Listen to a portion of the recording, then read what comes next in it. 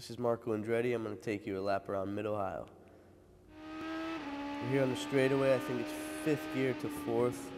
Qualifying almost flat out. I definitely had some understeer in that corner. We missed the apex a bit. Here, almost up to sixth, down to second from the keyhole. It's a very tight corner. It's very important for power down because it leads you onto the back straightaway. And long back straightaway, so it's very important for overtaking as well.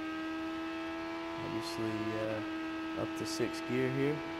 I'm qualifying with good tires. It should only be down maybe 3 gears here. It's a corner where you can carry a lot of speed in because you have some banking. Here, you lose the compression up over the side.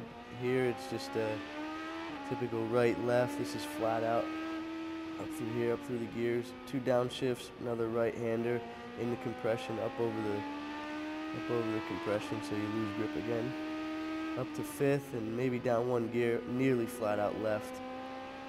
Down 2 into the last corner.